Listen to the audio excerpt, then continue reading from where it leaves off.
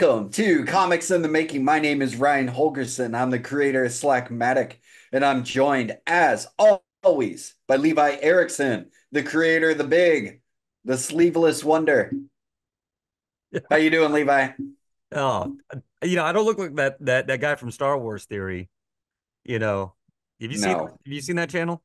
Oh yeah, Star Wars Man, as yeah, as Red Letter Media called him. Um, yeah. I watched. Yeah, I actually I watched that video. Yeah.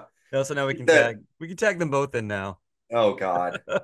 But I remember like in 2019 watching, a lot of Star Wars. There were a lot of Star Wars YouTubes that I like looking at. And and he was one of them. And he got real popular, and just as his career in YouTube took off, and that became his job, you could tell that like he started spending a lot of time in the gym because his earlier videos, he's in fair decent shape, but now the dude's like jacked and Yeah, everything. Um, so that's like yeah. YouTube is the path to bodybuilding. Right. I've seen that with a few others too. Flick Connections, which is it's a good YouTube channel for he does new releases on like Netflix and Amazon and stuff like that. And then he'll just say, he'll do videos like 10 really good horror movies or whatever. But he's got a really weird eclectic uh uh view with movies and stuff like that, and pretty similar to mine. So I'll watch his channel just to watch some of his recommendations and stuff like that. But anyway, I've been watching him for a few years, and the last couple years, he started promoting like AG1 and stuff like that, and he's been like working out and everything. And yeah, no, same thing. I mean, you watch his early videos and he's not out of shape, but now Yeah. he's in shape. Yeah, right, right. So uh hey, that's why we need you to subscribe so we can so we can sculpt get our in shape. bodies. Yeah, because I'm not gonna do it for me uh at all. Uh no.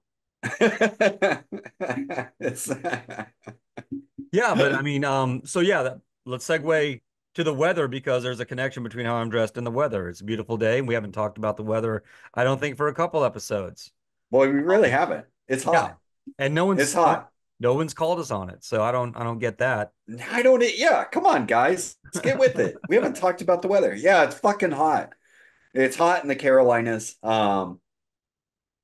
It did, last night it really cooled off actually. Yeah. I worked really late last night till like 1 in the morning. I didn't get home till almost 2.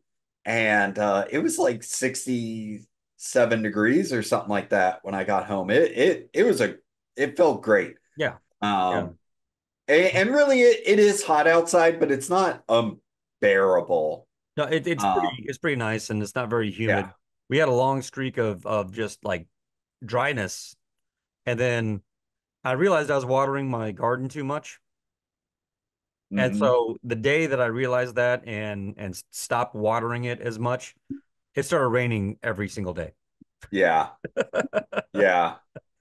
And then I was hoping I was going to get a little relief on my vacation because I was not far north, but I was up north. I went to Virginia and West Virginia, and I was in the mountains in both places. I went to DC for a day, and that's the furthest north, and that was unbearably I did. hot. We went, and I get it, it's the city and it's just trapping in all that heat, but we were there for a show, and we walked out of there at like almost 10 o'clock at night, and it was still just unbearably just humid and gross.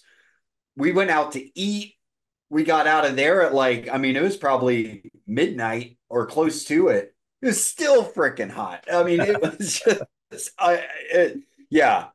DC was awful. Weather-wise, I had a blast there, but it was so hot. Yeah, Um, when you get up in that, DC and then Maryland and Chesapeake area, yeah, that's some of the shittiest weather.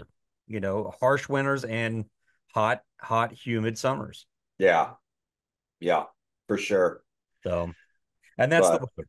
Now and sports. that's the weather. Yeah. Go Lakers. The Olympics are happening right now. Really? I think um I believe female women's street skateboarding is today, so I'm gonna have to Oh, watch cool. that. Cool. Um, I was getting updates of the I thought it was the grievance Olympics that was going on when I looked at the headlines this morning. I don't get it. Oh, there's a bunch of controversy about the opening ceremony, and a lot of people are upset about the imagery and who portrayed what and what was part of Oh the no. show. So everyone's mad. Everyone's mad now. So Is everyone mad or it, is just a certain group of people mad? it's enough people to just ruin it for everyone. Yeah. That's why I say everyone's mad. I don't know. I heard good things about it. So yeah, I don't know. So I guess I haven't really paid that much attention to it. yeah, So it's best that you don't. okay. I won't. I just I Don't pay just want to attention to the watch. Olympics. By the time this comes out, the Olympics will be done anyways. So Oh, I hopefully no know, one. right? Oh, We just dated ourselves.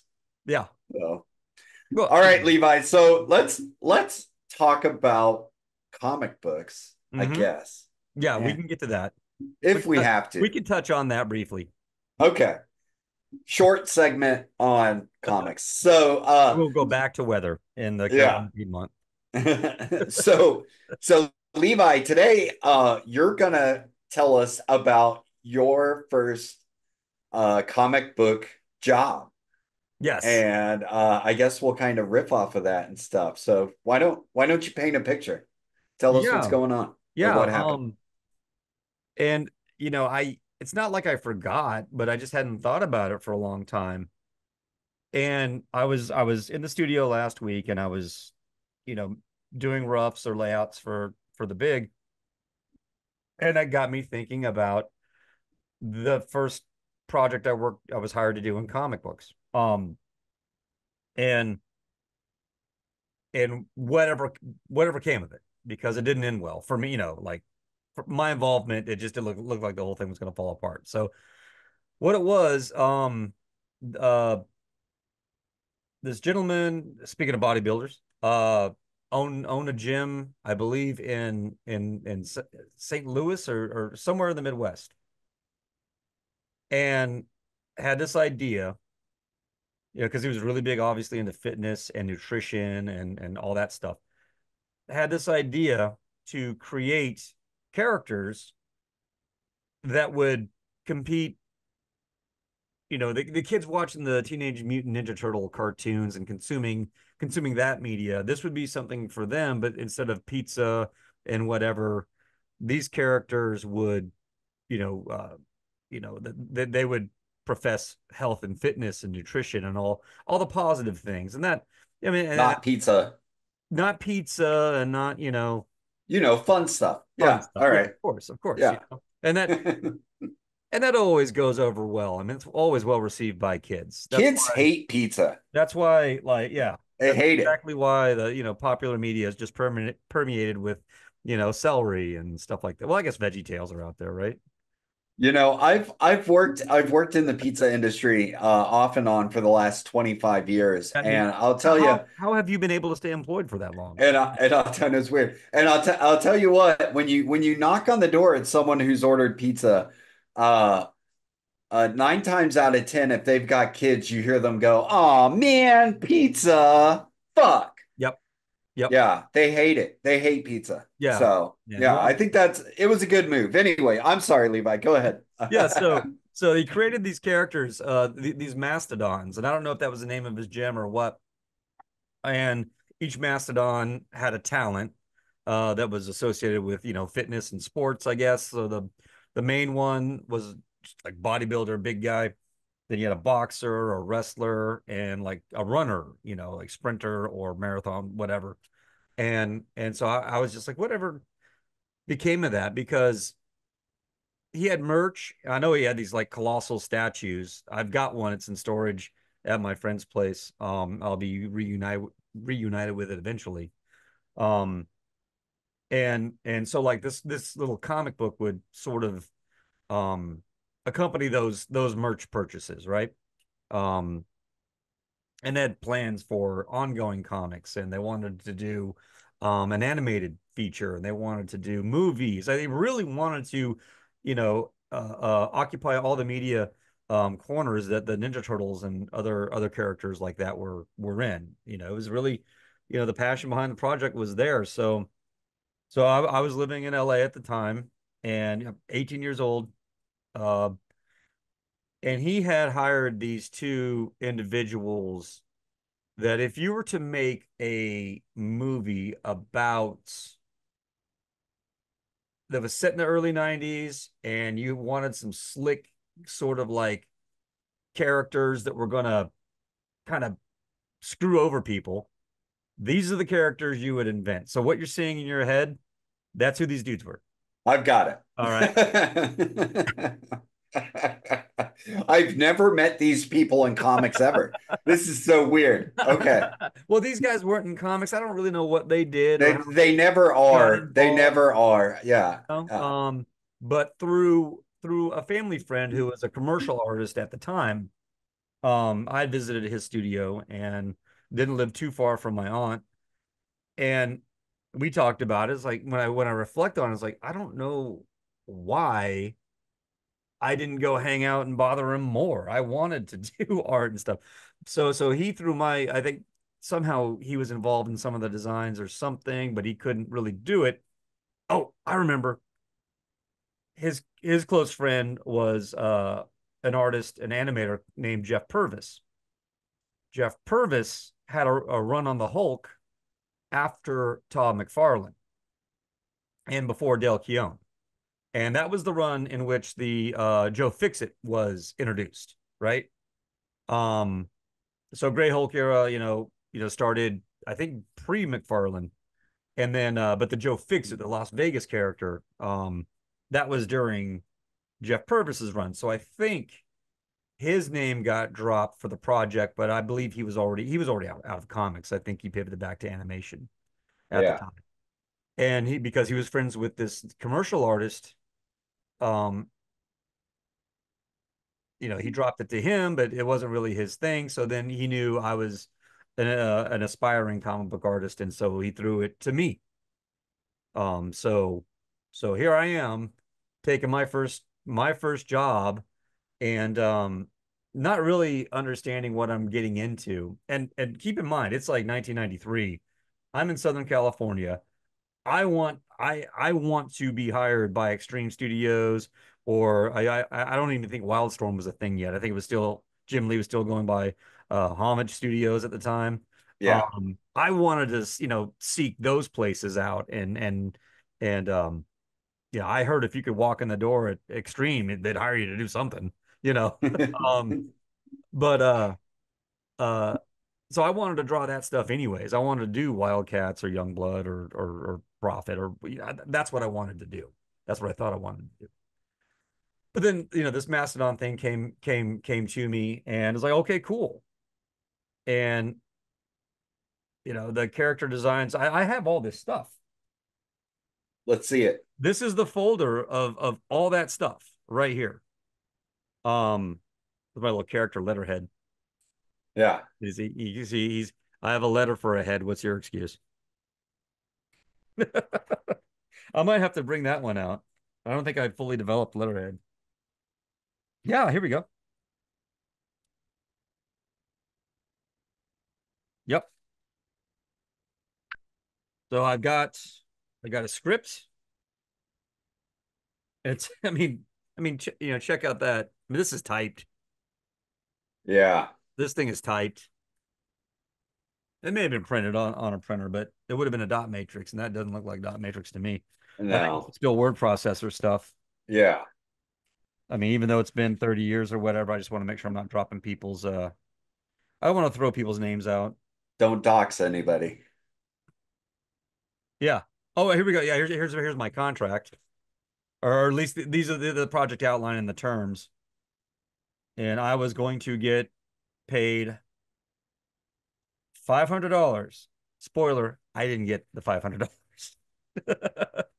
Um, But you signed a contract. yeah, and yeah, that's the script I'm looking at. Yeah, I can't believe I still. Yeah, yep. July. Oh shit, July 21st, 1993 is the date on this. No, a Damn, I week ago. yeah, A week ago, and what is that, 31 years? 29 years. Or no, 31. 29? No, 31. I 31, was yeah. right. You're We right. don't do math here. God, ah, And how many times? more source material. Um, oh, here's my contract. I can't believe I still. Yep, It's written in crayon. there's my little signature and all this stuff. Yep. Yep, dude. I remember they came we lived in a trailer park right right off of the 210 freeway. They came to my humble abode. But yeah, I mean, and here are some of the It's turnarounds. like the last Starfighter. We watched that last night. Our our Did you our, really? our annual summer screening of The Last Starfighter. Man, I haven't watched that in decades. You should watch it every year at least. At least. Uh, I'm afraid it's going to be bad No, because I it's not. loved it. No, It's it's not. not? No, Okay. All right. no. It may, yeah, okay, so here are the turnarounds. Um, I didn't do these. I can't see who did these. But yeah, there's like the main character, Musclehead. I mean, and this is That is a cover tiny waist. this. That waist is wow. Well, he's got his lifting belt, so that's gonna cinch it up a little bit. Um, but that's a nice color print for 1993, man. No, man, no, it is. Yeah. And I even they kind of stopped doing all the extra color. But that's the Crusher, that's the Boxer, the Tangler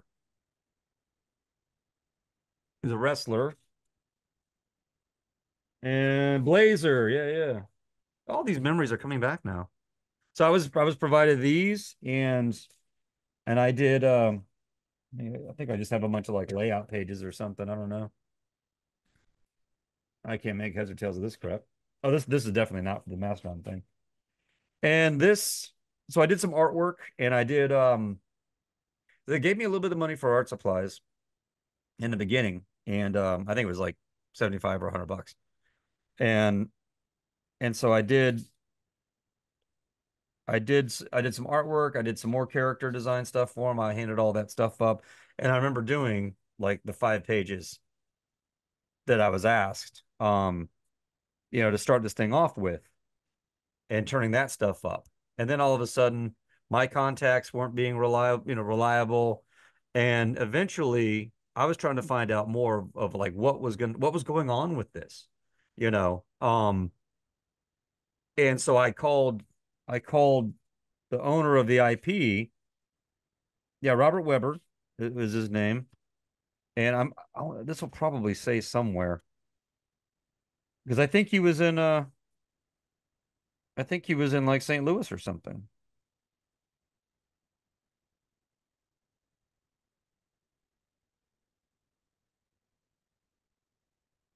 I signed this on the 21st of July, and it was expected it would be done uh August 5th. I don't know who made that call. Um, probably you. yeah, probably. That sounds Oh like yeah, a I can do a page today yeah, or yeah, it sounds whatever, like an you know. 18-year-old. Yeah. Oh no, no, I'll have it tomorrow. Let Yeah, me smoke a lot of weed first. good call on that. No, So I hungry. was straight edge when I was a kid. Me too. No, you weren't. Okay, so yeah, it doesn't say, but I'm pretty sure he was like somewhere in the Midwest, the owner of the IP. So yeah, I just kind of called him, and he was kind of like, "Yeah, I'm over here. I don't have anything." You know, if I remember, he's like, "I don't have anything." I haven't, and I haven't heard from these dudes either. What's going on? So I had a fax machine at the time, And so I faxed him, copies of what I had turned up, and we talked about that stuff, and he's like, yeah, but I mean, I don't know, I'm not in contact with these guys, and I've already, written the checks, I don't know what to tell you. Um, So I was just like, okay, I don't want to do your stupid mastodons anyway. The way an 18 or 19-year-old kid would, kick rocks, and all that kind of stuff. Yeah. I didn't say that to him, but I'm just like, well, this is just distracting me from doing my knockout portfolio, for Comic-Con next year, um, or that year, because if that was July, what Comic-Con probably just happened if that was the case. Right. I was there in '93. Anyways. But yeah, this is actually the cover that I did, and it was inked by that the commercial artist named Dave Arkell, that I talked about before. So that with all the little characters doing their thing, and That's really good, man. so I mean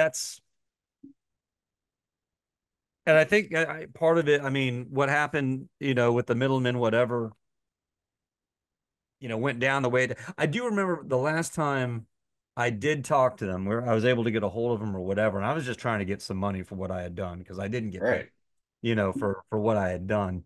I think I was kind of already off the project or whatever. Um, and and we met up and they were real nice and everything. But man, these dudes were coked up. They were, you know, I guess I should say allegedly. I guess my impression was, I guess, I should put all those caveats in there. But man, it was just like disappearing. There was two of these dudes, and one would go, and one would come back, as we were, having our conversation. I was trying to state my case, but I didn't know how to be like, give me my damn money. Um, and they're trying to sweet talk me. And I said, well, we got some pagers, pagers were a thing, and they're trying to give me pagers as compensation or whatever, or maybe we can buy some more art supply. I'm just kind of like, you know what? I see what's going on here, You need some you know? paper? You want Yeah. us to buy you some paper? You So, want some pencils? so yeah. So it was just it was a ambitious project. Um, for the creator, what he had, Weber, what he wanted for this to become. Um, so I got to thinking about it, and kind of replayed all the story points and how it all unfolded. Found some of the artwork, you know. For some reason, the pencils of my cover, I think the reason is because I handed it up, so I just traced it on tracing paper. I think is why that's all I have left over from that is is uh the tracing paper rendering of the cover that I handed up. Um, but yeah, I was wondering how that all came together.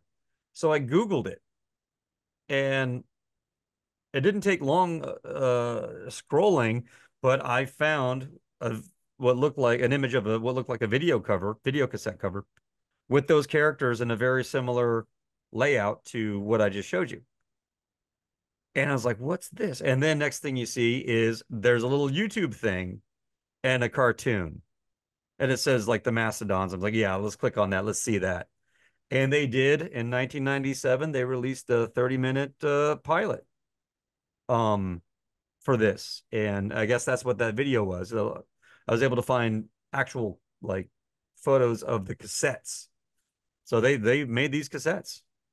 And it Yeah. turned, and then I found like Mastodon Gym, and it seems to be his business. He's still running his gyms, and he still seems to have these products out. Looks like they did make a comic book if you go on the website. Um, and I think it's probably a tie-in, when people sign up family memberships and the kids get a comic or whatever. Whatever promotional, whatever it is. But it looks like, yeah, he kept pursuing that. He didn't let that roadblock, between a couple of Southern California goofballs and, an 18-year-old, pie in the sky kid, keep him from, taking that project to, at least further on down the road, if not to where he Yeah. wanted it to be, ultimately. But I mean, that kind of, that made me feel good. I was like, okay, cool. He did get to, you know, get this in some form like he wants. You know what I mean? Right. Yeah. Well, yeah. I think I would be willing to bet there's a lot of cartoonists out there with very similar stories to yours. Uh, uh, especially at that age of 18, 19, you know, look, we're not the brightest right now, but when we were 18 and 19, I mean, you're not thinking straight at all. No, Um, yeah, yeah, and especially having my mind on. I mean, but 1993, but summer of I mean, '93, a hell of a time in comics, right? So I've yeah. got delusions of grandeur myself. But even then, really, I mean, I guess for you, where you were talking more about you wish you had spent more time at uh that commercial artist studio and stuff Yeah, like that. yeah. Like that's what I get. Other than that, though, I mean, with the I mean, your contract is probably not great. Right, right. Pricing wise, I don't think I would have done any different. 500 At bucks? that age. But Huh. you didn't do anything wrong. This was just bad actors, essentially. Yeah. And and look, these people are still out there today. Not necessarily these two specific people. They were arrested on cocaine drug charges a long time ago. But That's speculative, very allegedly, speculative. Uh, allegedly, these people are huge cocaine dealers. I don't know, allegedly. Allegedly. But people like this are out there, and I mean, and I've come into contact with a lot of these people. I mean, we'll talk to them at shows and stuff like that, and I'm honestly, I guess I'm most surprised that the owner of the gym kept going.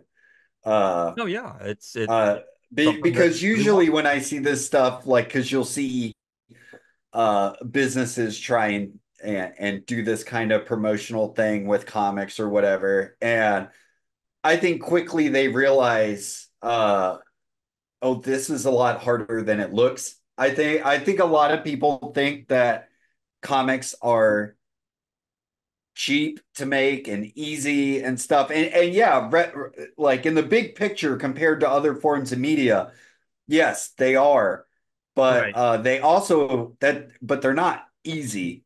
And Yeah, like uh, the physical production of them is some of the most like price point, for promotional materials. But to get to where you're printing a comic book, there's a lot of expense in there, especially if you're trying to hire people. right. Yeah, and especially like boys, like you and think if you're on the level of, you want to hand this out for just extras on merch and promotional material, uh, you're spending probably, you know, at least a grand, at Oh least yeah. for just, handing shit out or whatever. So, No, yeah, 100%. yeah, but I don't, thanks for sharing because I think it's good for us to hear stories like that and, you know, fumbles or mistakes Oh or yeah. or just whatever it is, and I for sure had a few of those. Um, I could probably share at some point Oh yeah. Yeah. if I really think back on it. And on that, I'm gonna have to dip because I need to take Una to work. And All right. yeah, came up unexpectedly that they're gonna need to lean on me. So jump back in real quick and do a quick wrap up and mention some of the shows, and then I gotta go. All right. So before we get out of here, we've got Eddie Pecan coming up. That is August 24th in West Mifflin, Pennsylvania. We are super excited about Yes. that. And I don't have the date right in front of me, but it is like the last weekend of September where you're doing Queen City Zine Fest. That's going to be in Charlotte. We'll have more details on that as soon as I've got them right in front of me. But those are the places that you can see. Both me and Levi will be sitting right next to each other. For sure, come out to Eddie Pecan August 24th. We are really excited about that. And until then, 100%. just do the damn thing. Right on. All right, man. I'll talk to you later. Yeah, yeah, sorry about that. Hey, no problem at all. I gotta learn these new buttons.